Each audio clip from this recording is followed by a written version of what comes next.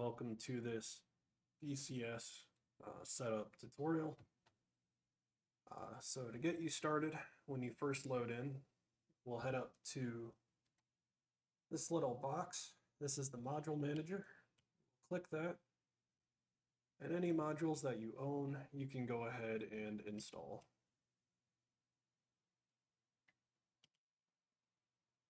You can also browse. Here are things that you are able to install if you own. After you install those, your game will restart, update, and then you can come into the options menu to configure our game. So here, these system settings, this is as far as your graphics. I have most things turned low or off for these VR recordings right now. You can definitely turn them up. I generally have them up higher when I'm flying around not recording. So I'll go through all of these options, tell you how much they impact your game and what you should have them on if you have a lower system, or how much they impact you. First up, textures. Always want to leave that to high regardless of what system you have, unless you're really having issues. Then you can bump it down, but that'll be your cockpit textures and all of that stuff. Terrain textures, I generally have on low, even when I'm not recording, because if I'm flying around, I'm high up, I'm not really looking at the terrain. If you want to, go ahead and have it on high. It doesn't impact too much. Civilian traffic, generally dictated by the server, so this generally doesn't matter what you put it to. If anything, have it on low. Otherwise, it just looks like packed highways for cars driving around and whatnot. Water, your own preference for your system. Visible range, you want to put this as high as you can while maintaining a frame rate that is acceptable to you. I have it on ultra right now. I find that I have no need to go any further than this with utilizing targeting pods and whatnot. Heat blur, your own cosmetic preference, no real impact. Shadows can have a huge impact. Generally, I'll only have them on flat only, but that's because I'm in VR. If you're flying on a regular monitor, you can generally bump that up much higher. Resolution, self-explanatory. You want that on whatever it's set to. Aspect ratio, set it to whatever your monitor is. Resolution of cockpit displays. This has to do with the mirrors in your plane. I don't use the mirrors in my plane, so I turn those as far down as they go. If you use the mirrors in your plane, try it on 512. If that's acceptable to you, leave it. If you want more detail, bump it up to 1024. There's no need to use these every frame options. They're just huge performance hits. MSAA, bump it as high as your system will allow. I'll generally keep it on 2x. Depth of field, I have off. Not a fan of it. Lens effects, whatever your preference is. Motion blur, once again, I have that off. Clouds on ultra. You actually get higher performance on ultra than any of the other settings. These three don't work in VR, so I have them off. You can experiment with them and see what you like. Clutter and grass, kind of self-explanatory. The higher you have this, the more you'll see of it. Since I'm in the air, generally, I don't bother with this too much. I might have it about there when I'm not recording. Same with all of these, I'll generally keep them about there. It gives me a little bit of them, but I don't care too much about that while I'm in the air. Forest visibility, all of these self-explanatory. Higher these are, the more detailed it'll be. Preload radius is how much around you your aircraft is going to load in when you load into the game, and how much it's going to keep loaded in as you fly around. Generally, You might want to start off at about 30,000. If you're still getting performance hits, bring it down. I have it down for recording and for flying the Apache. Right now in DCS, that has a little bit of a performance hit in that aircraft. So having this here lets me have smooth experience. There's no real impact to your in-game having this low. Chimney smoke, if you want chimney smoke. It can be a performance hit, so generally I'll only have it on 1. That way I can see it, but it's not a huge big deal. Gamma is your game's brightness. I like it on 1.9 for my headset. This option, the filtering, you want that on 16x. That'll reduce jagged lines. Object shadows for terrain. Flat, if you still want shadows on the terrain, but you want to help your performance. Default otherwise, or off if you're having performance issues.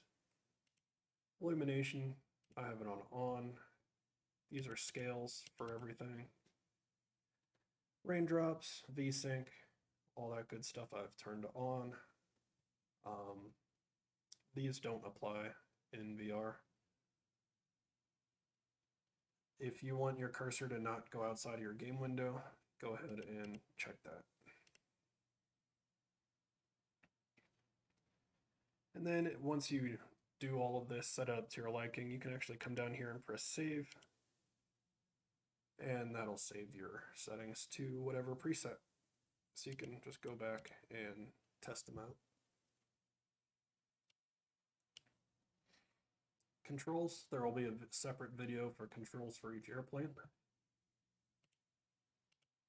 One thing to note in here, you can use the drop down to find whatever module you want to do the controls for, and then type in here for what you do want to find. So let's say we want our gear for landing gear. So we type in gear and we see all the landing gears come up.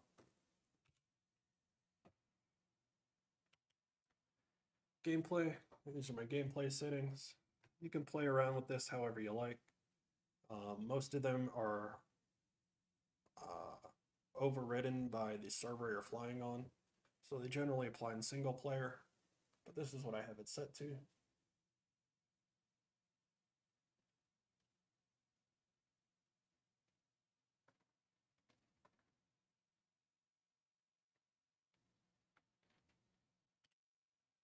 Miscellaneous, once again, generally overridden by the server. Some things aren't, so this is what I have it set to.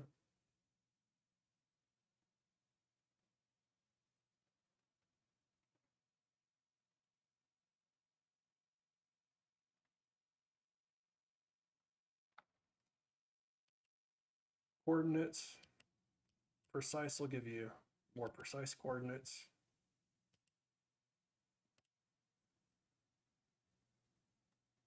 This option down here will allow you to see you damaging things as you're flying around. One thing I wanted to mention in gameplay, you'll want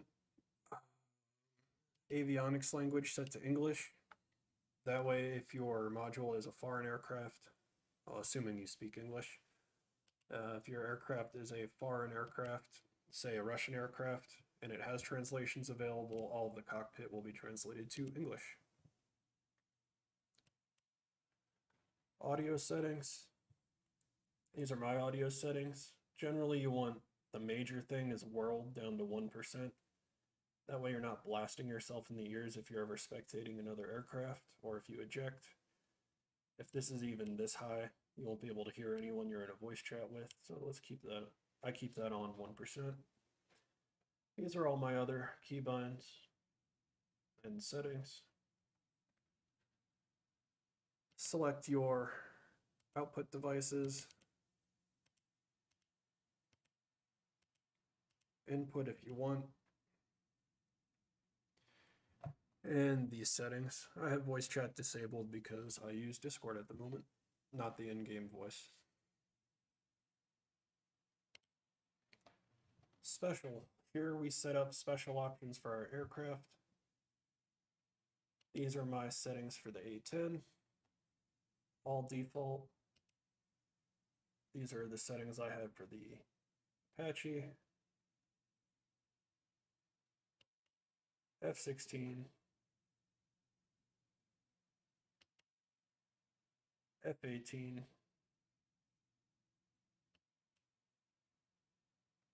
KA50, P51,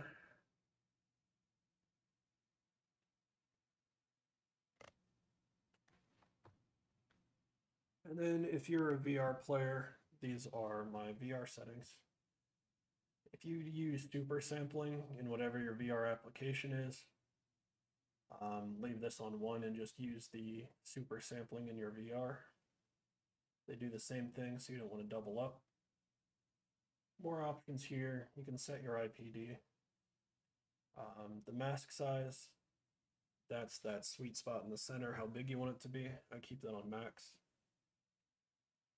Make sure you uncheck this. That way it'll actually use your helmet resolution. And then if you're streaming, you can utilize these options. It's up to you. That's all the controls. As far as joining a multiplayer server, we'll click multiplayer. You can change your name utilizing this little draw icon up here. And you can connect to servers either by browsing the list, searching for a server, or in the case of the damned servers, we connect by IP and paste it in here from the info in the Discord channel.